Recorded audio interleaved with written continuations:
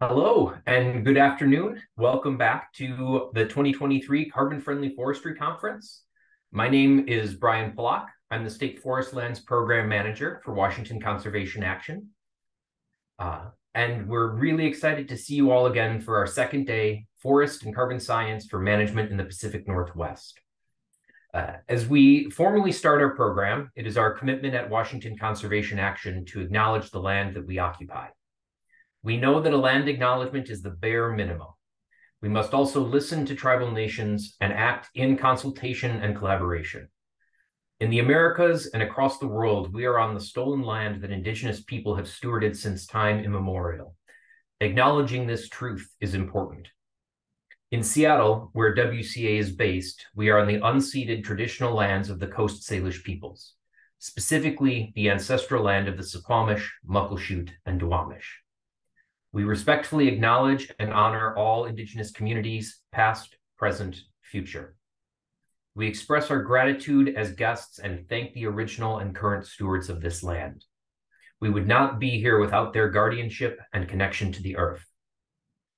We also encourage all of you to go beyond simply learning about the original stewards and inhabitants, but also to commit to action like consulting and working with tribal communities, ensuring space at your decision-making tables, giving land back to tribes, protecting the environment and salmon and the tribal cultures that depend on them. It means electing officials and judges that understand tribal sovereignty, supporting native-led priorities such as land sovereignty, upholding treaty and land rights, and so much more. The sovereignty, well-being, cultures, and languages of Indigenous peoples are born of their homelands, and that makes these lands and waters precious to Native communities. All of us have the responsibility to treat them with the respect and care they deserve and to steward them carefully for the next generations. Please do your part. Thank you. I also want to extend another thanks, a big shout out to our sponsors for this conference: EcoTrust, EFM Investments, Pacific Forest Trust, Sustainable Northwest, and Vibrant Planet Data Commons. We simply could not pull this conference off without you, and we greatly appreciate your support. As I mentioned, today's session is Forest and Carbon Science for Management in the Pacific Northwest. We have 4 presentations and some time for questions and discussion after each. We begin with a talk by Max Wright from Conservation International titled "Not Just Carbon: Capturing and Valuing All the Climate Benefits of Forests," followed at 2:05 by "Increasing Carbon Storage in the Working Forests of Canada and the United States," given by Amy Clark-Eagle of the Forest Stewardship Council, United States. At 3:05, we'll have a panel discussion with Jefferson County Commissioner Heidi Eisenhower, Catherine Kopis of Olympic Forest Coalition, and Cindy Jane from the Jefferson County Climate Action Committee, presenting lessons learned in their talk, "Assessing a Community's Greenhouse Gas Impact from Forests and Trees Using the LEARN Tool." We'll conclude with a recorded talk from the Department of Natural Resources Commissioner of Public Lands, Hilary Franz, followed by a brief remark to close the day from our CEO, Alyssa Macy. Before we jump into our presentations for the day, a couple of quick reminders. These presentations are being recorded and they will be posted after the conference for registered participants to view. If you'd like to submit questions to the speakers, please do so using the Q&A tab at the bottom of your Zoom screen. Our session facilitators will be sorting through the questions and leading the discussion after each presentation. If you're having any technical issues with Zoom or the format this afternoon, please email tina@waconservationaction.org. That email will be posted in the chat. Having said all of that, I am sure you are as ready as I am to hear from our first presenter. So I will hand it off to our facilitator, Miguel Perez Gibson. Miguel is our resident policy expert for all things DNR and has an extensive background as a dyed-in-the-wool forester. Miguel, I will hand it over to you.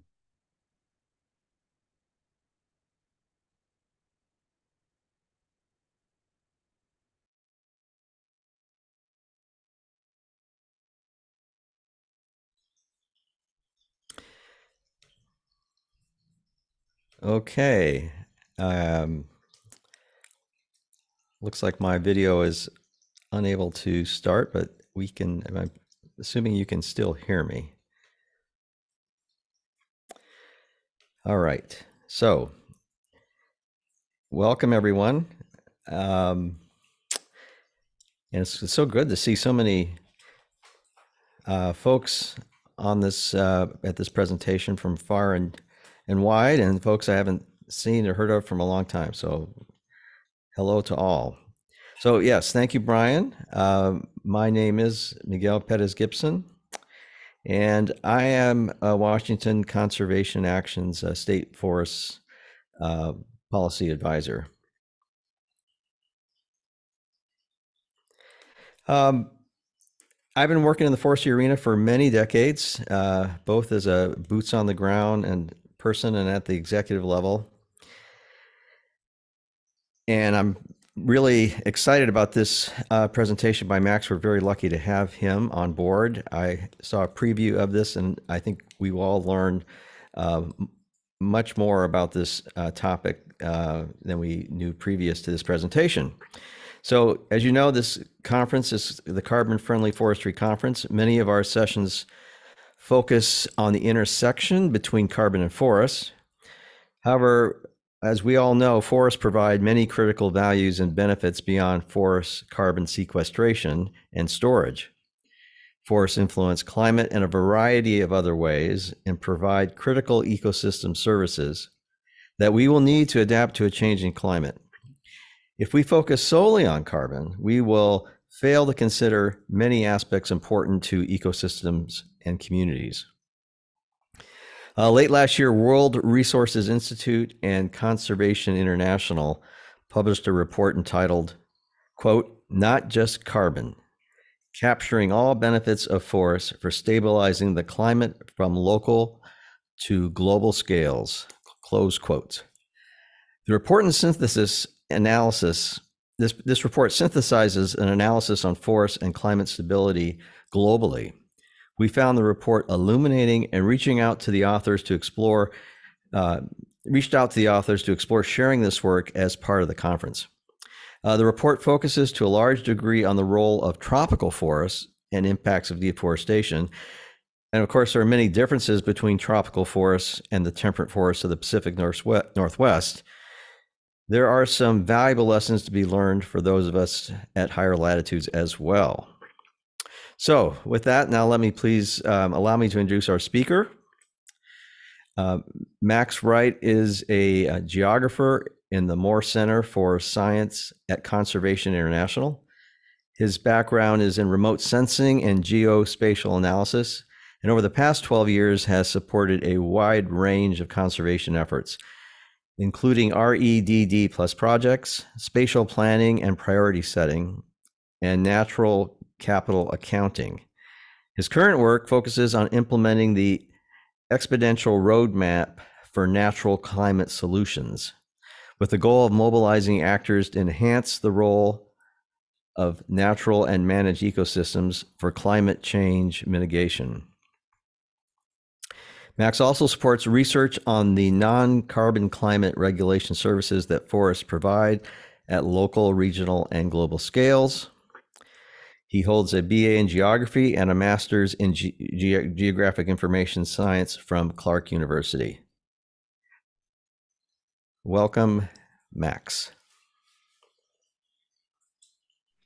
Great. Thank you so much, Miguel. And I believe I'm going to become the host so I can turn on my video, but that may just take a moment. So I will let them get that going. And in the meantime, share my screen. So you should be able to see my presentation at this point.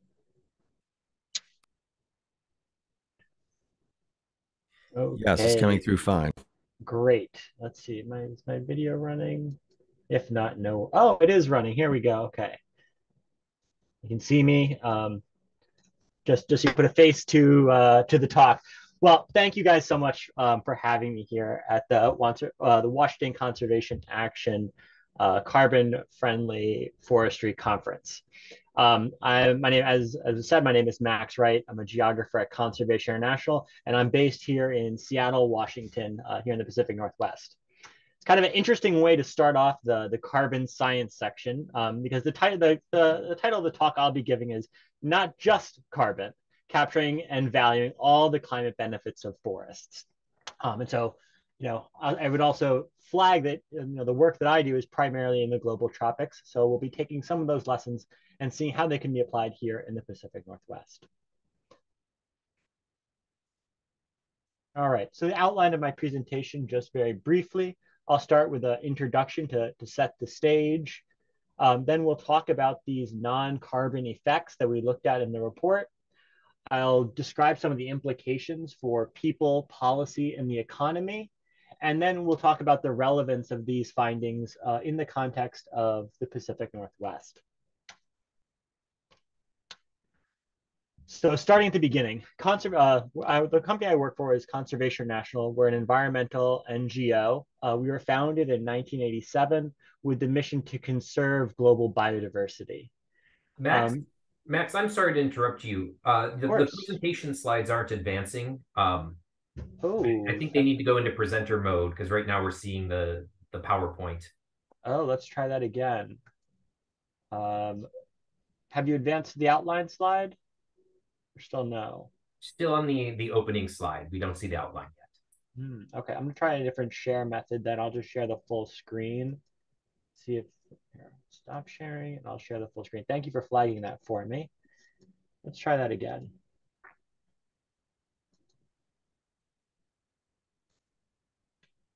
Okay. That looks better. Yep. All right. Have you got the slides? Are they moving? Not moving. Zoom delay. All right. Now they've moved. We're on the outline now. Have moved. Okay, great. I'm just getting constant error messages from Zoom. So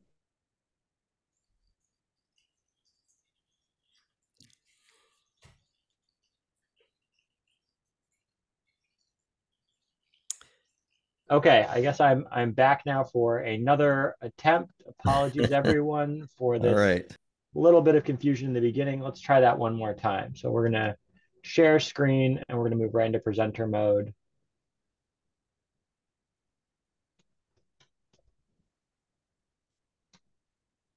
And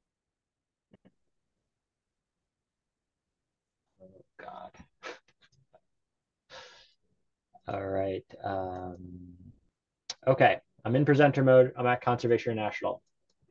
We can see that. Perfect. Let's just let's run with it, and we'll hope this holds. All right. So as I was saying, Conservation International has offices in 29 countries around the world, primarily in the global tropics, and we work on projects in over 100 countries, both through our country programs and through our partners.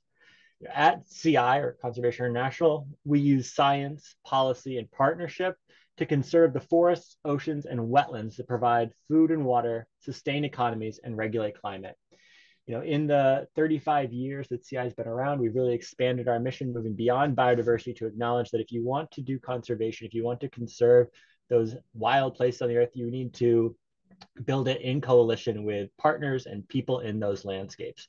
And so, the CI's motto, more recently, is people need nature to thrive. And so the research and the work that we do helps to try to enable that. I'm preaching to the choir here in this group, but about the role of nature for climate mitigation. One of the programs that Miguel mentioned, my primary program at CI is the Exponential Roadmap for Natural Climate Solutions. And what that is understanding the capacity of nature to deliver on our global climate solutions through protection, restoration, and improved management. And global estimations put it somewhere around 30% of that global solution, how much we need to get to stay under the Celsius of warming, can come through our natural and managed ecosystems. These natural climate solutions that we're working towards focus primarily on either increasing the sequestration of greenhouse gases or reducing the emissions of greenhouse gases.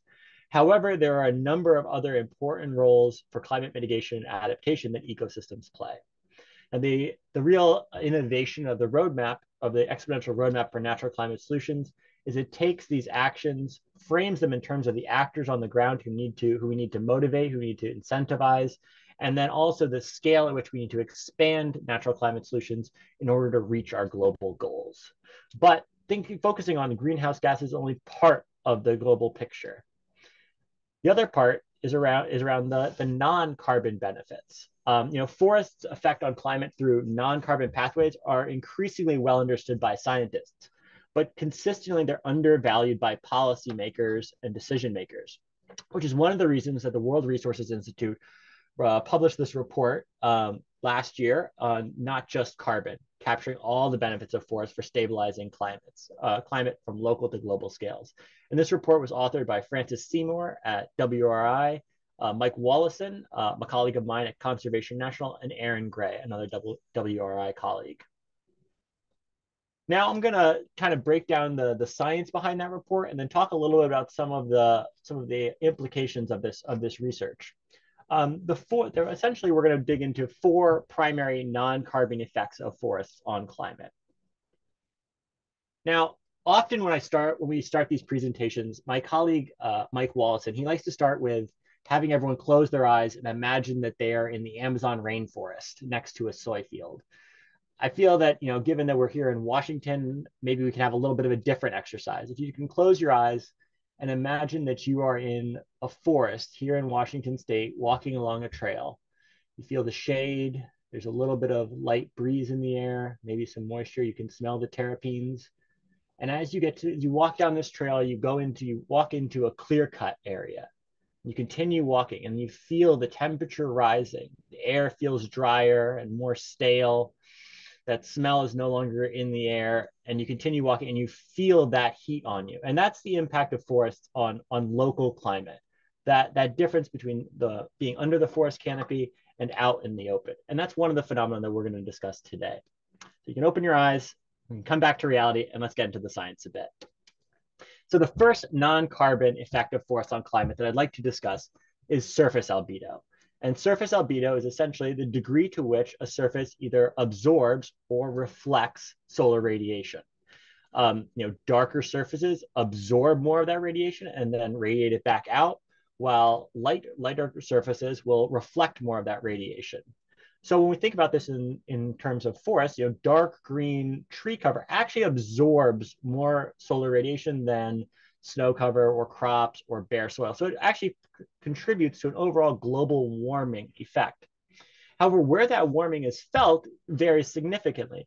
That heat is being absorbed within the forest canopy and then radiated back out into the atmosphere. So at the ground level where people are living, we're not feeling those heat effects, even though from a global perspective, the darker albedo of forest will lead to a global warming signature, as opposed to a deforested area where you'll have more of that heat is reflected back out into the atmosphere rather than absorbed and radiated out. But where that heat lands will be at ground level where people live and work. The second non-carbon effect of forests on climate that I'd like to talk about is surface roughness and wind circulation. And this is an area that's about an increasing amount of research, but essentially the unevenness of the forest canopy affects wind speed and turbulence, which then lifts heat up and off of the forest canopy up into the atmosphere and off of the ground. And this is really important. This cycling of warm air is really important for keeping the local climate cooler. Essentially, you're dissipating that heat across a larger area. When you don't have forest there, they have weaker fluxes of this horizontal movement of wind across the earth, and you don't have as much turbulence. Therefore, that warm air stays on the ground where people are and where they work. The third non-carbon effect of forest on climate is evapotranspiration. So we all know that the forests, plants absorb and evaporate water. The trees draw moisture from deep below the ground, and that leads and evaporate into that moisture into the atmosphere. And this evaporation creates a cooling impact. I mean, you can think of it a little bit like a swamp cooler, kind of an old school swamp cooler, like a bucket of water and the fan blowing across it. The process of evaporation actually cools the local area. And that has a kind of a local cooling effect, but also the formation of clouds through evapotranspiration leads to increases in top of atmosphere albedo, which can lead to cooling, and it's important for moisture cycling in the regional in a larger region. So when we lose those forests, when we lose those services, what happens is we have a low amount of evapotranspiration, the area is drier, and we don't have that cooling impact of that moisture evaporating into the atmosphere. The fourth effect that we'll talk about, and the final effect, is kind of a catch-all effect. We call it secondary effects in aerosols. And that's really about these biogenetic organic compounds, BVOCs, along with all the other things that are kind of coming off of forests, but small particles, chemical compounds, pollen, all these things that trees release that interact with the atmosphere in a number of complex ways. In general, BVOCs sometimes have a scattering, sometimes they have an absorbing impact on solar radiation, but the science is increasingly showing that BVOCs are really important for cloud formation, which is important for precipitation, but also for albedo. And in general, the BVOCs will have a cooling impact as coming off of a forest, as opposed to an ecosystem that's not producing those BVOCs and other aerosols. So the combination of these four non-carbon processes interact across multiple spatial scales in complex ways. So if we're looking here, this was a figure we developed as part of the report to kind of show how these different non-carbon processes and effects interact. And so we can work through, if you look at the global, let's start at the top of this. If we look at the global impacts of all of these processes, at the global level, carbon and other greenhouse gases are the dominant forcing agent of climate change or of global warming.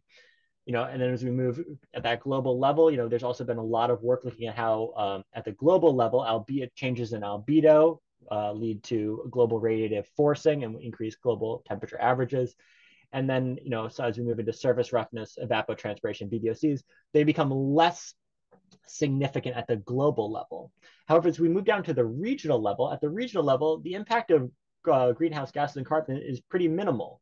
That's a global average. And similarly, albedo while it has some impact, is not as pronounced. But at the regional level, rainfall and cloud formation through evapotranspiration and BVOCs, and to a certain extent, surface roughness and that upwelling and that turbulent air has a really large impact on regional climate regulation. And this can affect rainfall patterns, within kilometers to hundreds or even thousands of kilometers from where those deforestation events are happening. And finally, at the local or national scale, again, the carbon impacts are relatively small compared to the local temperature impacts, and a lot of that comes from this surface roughness, from the evapotranspiration, from the albedo. And so that's the global, or the local temperature regulating surfaces of these non-carbon effects. And that's really important as you continue through the presentation, to think across these scales as we move from global to regional to national and local. So what are some of the implications of these non-carbon effects for people, policy, and the economy? I'd like to highlight some work that was done by colleagues at the Nature Conservancy, TNC, where they looked at tropical deforestation and human heat stress in Southeast Asia. They looked at areas that have been recently deforested or areas near recent areas of deforestation, looked at the population. So those circles represent the population of the number of people affected in these deforested areas. And then the colors of the circles, and move from lighter to darker, is the amount of the percentage of the population that lost or that had a reduction by 30 minutes or more of safe working conditions in their day. So if if you're familiar with Indonesia, the big circles at the bottom center of the screen, that's Sumatra, the province of Riau, which is the oil palm capital of Indonesia. You can see that you have over 1 million people that have 40% of which now have 30 minutes less temperatures in the working part of their day. This is a really interesting finding. And what does this mean? So this heat stress in the tropical areas is multiplied by deforestation. That's what this is telling us. And so, at the local scale, deforestation can cause local average temperatures and extreme average temperatures to rise significantly. So let's put this all in context. Between the pre-industrial era and now, we've had a global average temperature increase of about 1.1 degrees Celsius. Now, if we add to that the additional increase in average temperature in tropical areas with nearby deforestation, that's another 1 degree Celsius. So that global average near deforested areas is actually a whole degree higher than the global average in general. But now those are both kind of these average temperatures, average out over globally across the year. But when we actually start looking at the increase in average daily high temperature in tropical areas near deforestation, it's close to 4.5 degrees Celsius. And this is huge. This is a huge increase in the average daily high temperature. And the reason this is so important is because this is the temperature that people are feeling when they're outside working in these landscapes, which is terrible for labor and for human health. I'm going to kind of following up on that Nature Conservancy, that TNC study. Our colleague interviewed workers who were working in oil palm plantations that were primarily forested or surrounded by forested areas versus oil palm plantations that had been recently cleared or where there was no forest. And they used a mix of surveys and tests to track workers over time. And they found that the people working in the forested areas had an 8% greater output. They took 44% fewer breaks. They scored a 39% higher on memory tests. And this is a really interesting study. Like people working out in these deforested areas actually had lower cognitive scores after their shifts because of that heat-induced stress. And people working in forest had 3.5 times fewer incidents of heat strain. And another really interesting outcome of that study is that people working in cleared areas, when they accounted for these factors and they modeled them into the future, they found that people working in these recently cleared or recently deforested areas had an 8% increase in heat attributable all-cause mortality. And that is huge. I mean, that is, when we presented this research back in June in Brussels for the Land and Carbon Summit, this was a really big takeaway, is that, this is not only is deforestation impacting productivity and human health, but it's actually killing people. And we have the evidence to show that. Oh, here we go. All right, so let's see if this works. Now I want to talk about another. Okay, great. Another effect is the transportation of moisture, is the importance of forests and these non-carbon effects for transporting moisture around the globe. And here we have hourly satellite data of moisture. The orange is areas that are raining, and the whites and grays are cloud cover. And you can see these daily pulses across all the forested areas of the world, especially if you look at the Amazon rainforest, where you have this daily pulse of orange of rain, and that's coming down into the Cerrado and to the countries south of Brazil to feed that soy and cattle belt that feeds a lot of the world. I really like this graphic a lot because I think it really shows the interconnectedness of all of the, especially these atmospheric rivers and the importance of forests in maintaining those flows. Let's pause this and keep on trucking. So, the takeaway here is that tropical deforestation not only threatens, local health and working conditions, but also threatens crop yields. There was a study that was done that looked at the lost revenue from soy cultivation and beef production in the southern Brazilian Amazon through 2050 in a high deforestation versus a low deforestation scenario. And they found that just by changing the amount of deforestation, the lost revenue to the Brazil agricultural sector would be about $186 billion because of reductions in their production and lower yields due to increased temperatures. In that same study, they also looked at what would be the cost of reducing deforestation, the conservation cost of a low deforestation scenario.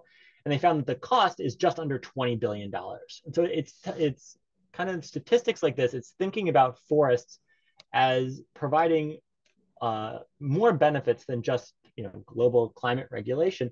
Forests are also providing climate stability that enables agricultural production and incomes. And statistics like this one, looking at the potential lost revenue of a high deforestation scenario versus the opportunity cost of conserving a low deforestation scenario, provides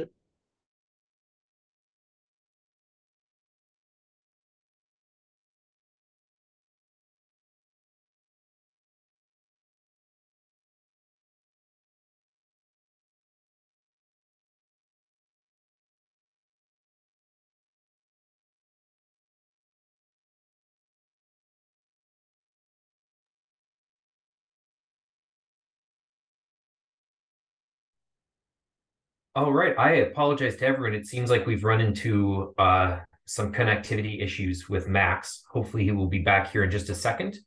But we are reaching out to him to try and get him back on. So please stand by. Oh, here he is.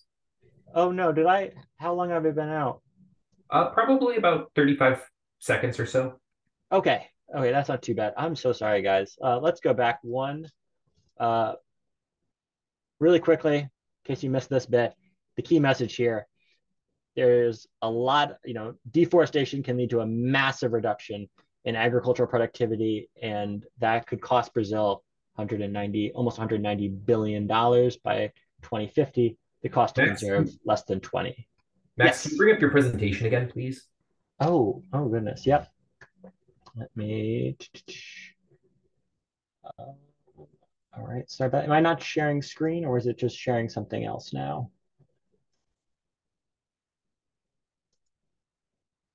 Okay. You should see the presentation. Yep, we have it not in presenter mode though. Yeah, I'm gonna Okay. pull. All right. So you should be in presenter mode. Are my slides moving? They are not. Not right now. Okay, let's try this again. Sorry, everyone. Bring, I'll try one more time.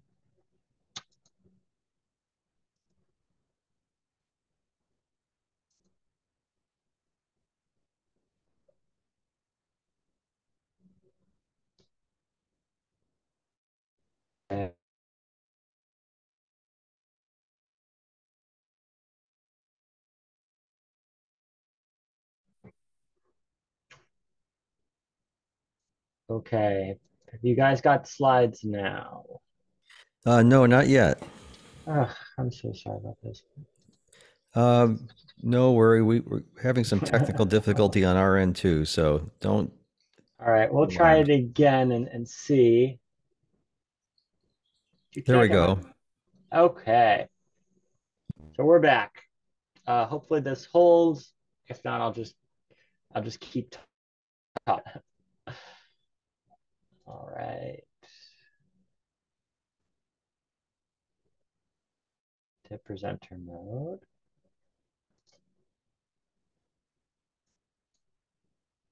Okay. mode. Hopefully y'all can see my screen, and I will continue on.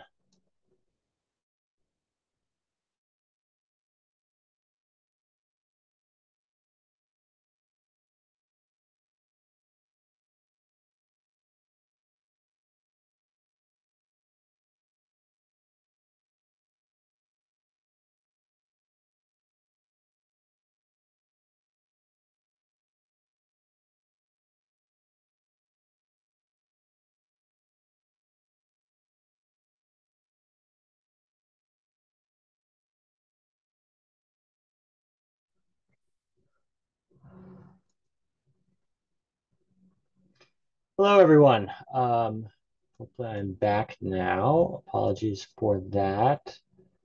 Let's share the screen and see if we can't get this up and running for everyone.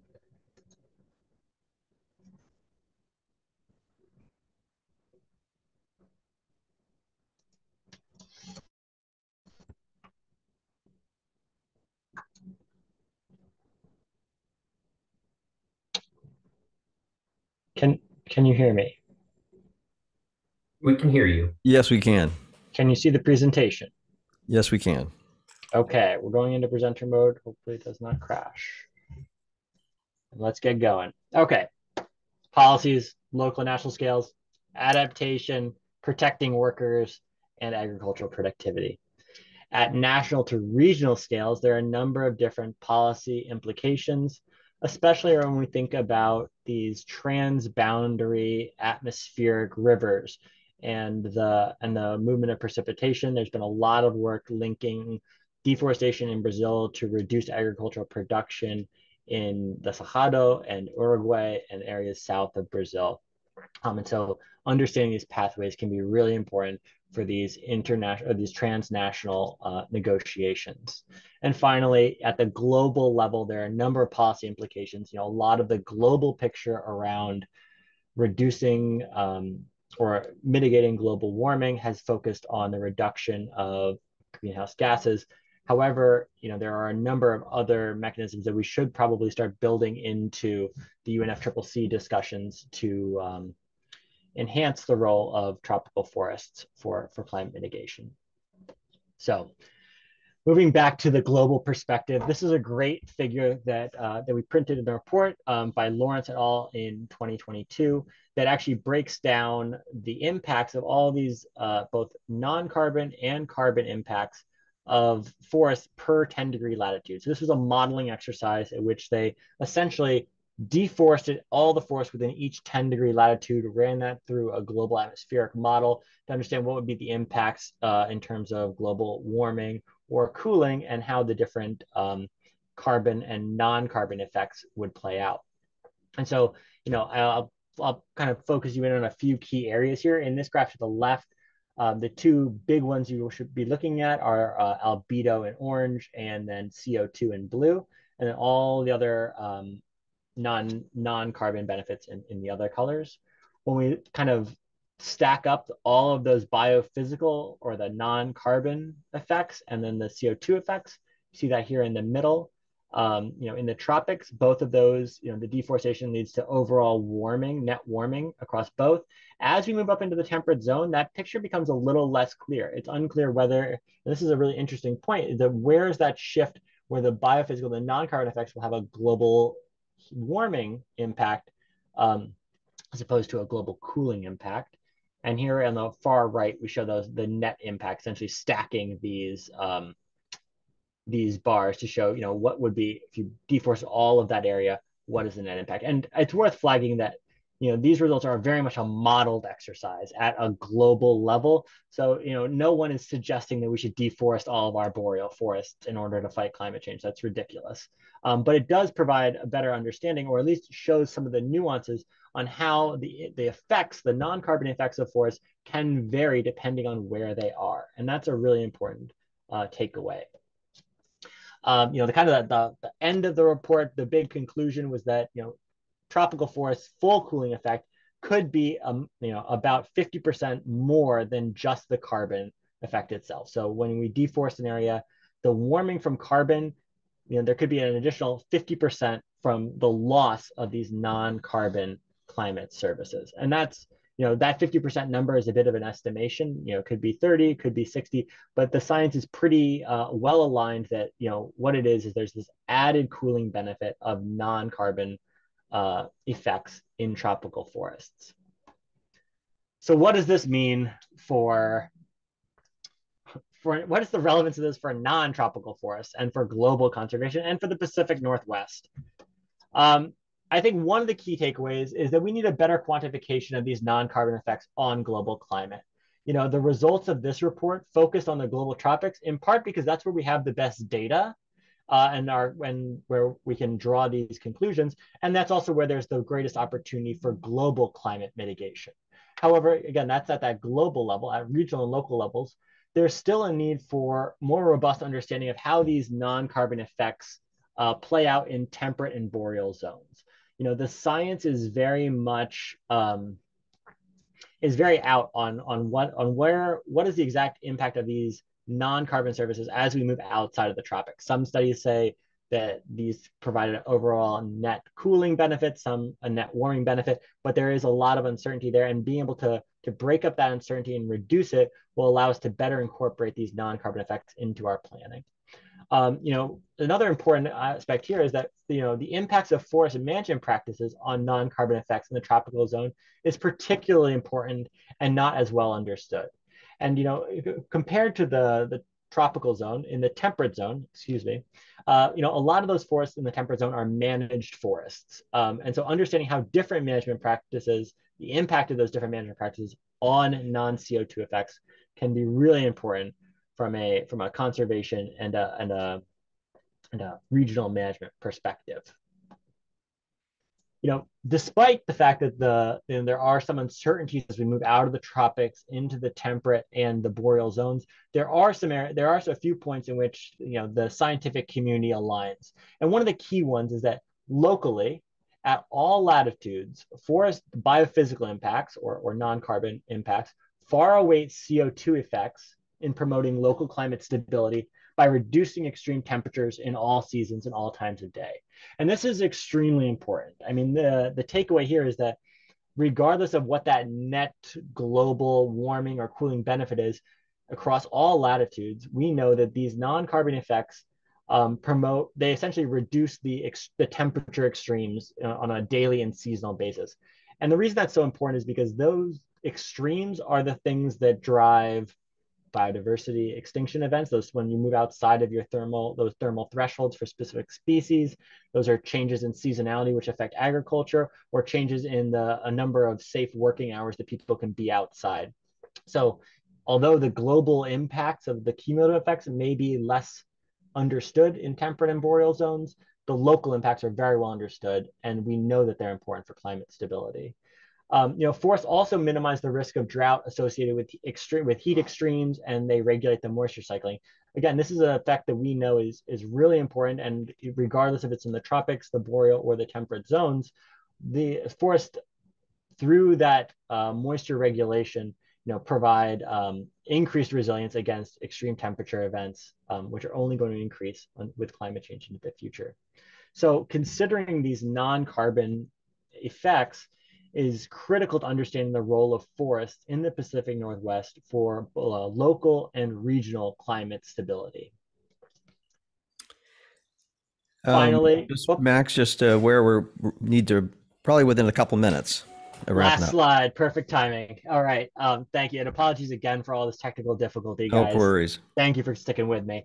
My key messages, just to end the talk here, is the non-carbon effects of forest on climate are critical for local and regional climate stability and for climate action. It can be very difficult motivating actors, motivating people to care about gigatons at a global scale for 0.5 degrees. The message gets lost, but people do understand when they're local, when the places they live, the places they're familiar with, and the impacts on those places from these are impacted by climate from these non-carbon effects. There is a need for additional research to understand the impacts of forest management practices on non-carbon effects. And this is extremely important when we're talking about the temperate zone specifically, and why I'm so excited to be presenting this research to this group specifically. And then finally, incorporating these effects into conservation planning can improve both our climate and our ecological outcomes. So thinking about this as a full picture when we're planning and managing these ecosystems can lead to greater resilience and better outcomes into the future. So with that, I'll wrap up here and I'll open the floor for questions. Thank you very much. If you'd like to reach out, my email is here, and I also have a link to a few of those reports. Thanks, Max. And maybe you could stop sharing your screen. There we go. I'm still having a little difficulty starting my video, but I'm here. But you're here. Well, thanks so much. I will just say there are so many levels of to your presentation. I'll see what questions we have queued up for you, but I'd like to ask one myself right off the bat. It seems like the subtext here is about how the four components you mentioned around the forest and the local and global and regional scales that they can influence.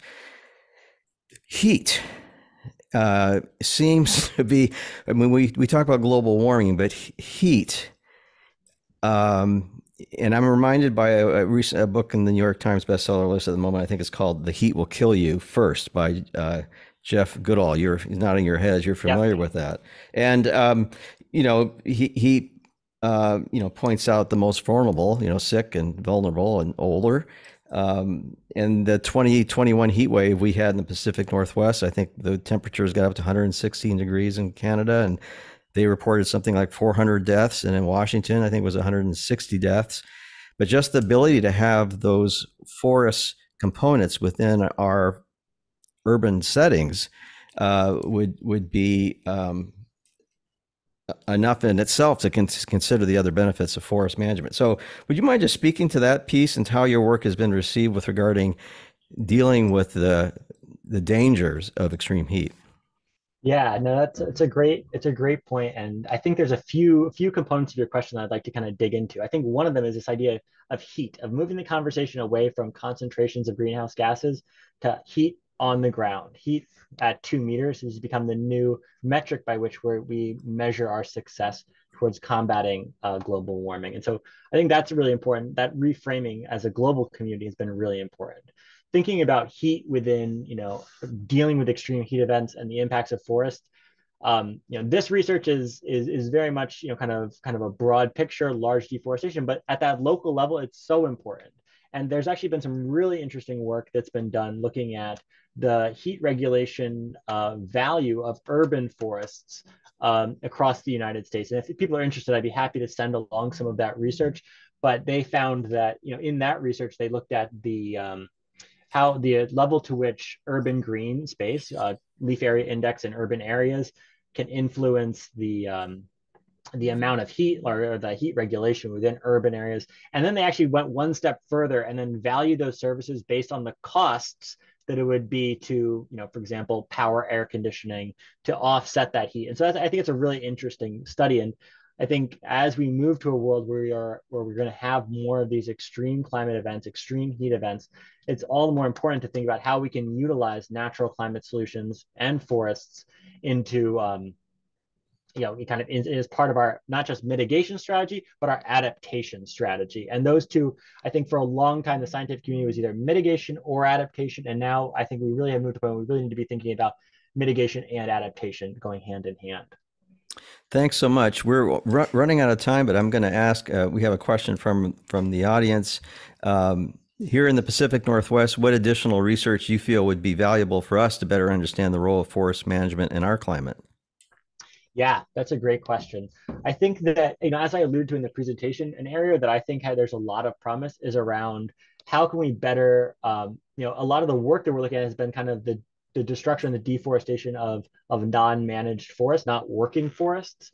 And I think an area that would be really interesting that I would love to learn more about is how can specific forest management practices, what is the impact of various forest management practices on these non-carbon effects? And can we start to quantify those so that we can start thinking about them alongside, carbon accounting, carbon sequestration as part of a kind of a landscape of climate resilience and climate stability.